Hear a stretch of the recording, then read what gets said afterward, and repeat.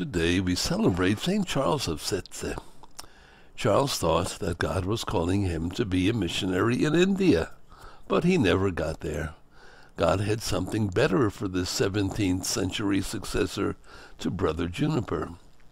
Born in Sezze, southeast of Rome, Charles was inspired by the lives of Salvator Horta and Pascal Bailon to become a Franciscan.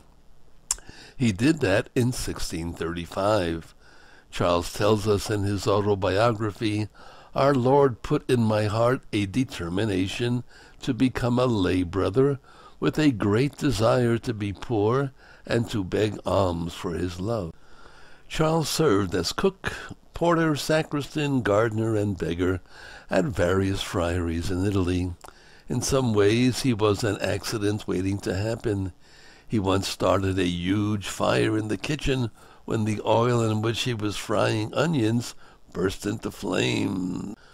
One story shows how thoroughly Charles adopted the spirit of St. Francis.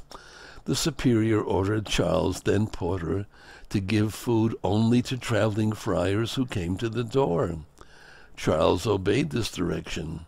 Simultaneously, the alms to the friars decreased. Charles convinced the superior the two facts were related. When the friars resumed giving goods to all who asked at the door, alms to the friars increased also.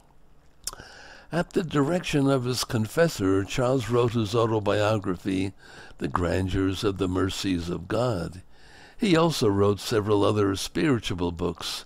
He made good use of his various spiritual directors throughout the years.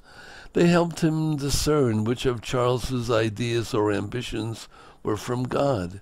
Charles himself was sought out for spiritual advice. The dying Pope Clement IX called Charles to his bedside for a blessing. Charles had a firm sense of God's providence. Father Severino Gori has said, by word and example, he recalled in all the need of pursuing only that which is eternal. He died at San Francesco a Ripa in Rome and was buried there. Pope John the 23rd canonized him in 1959. St. Charles, simple, humble, and the greatest of all things, a saint. Not becoming a saint, the only real tragedy in life.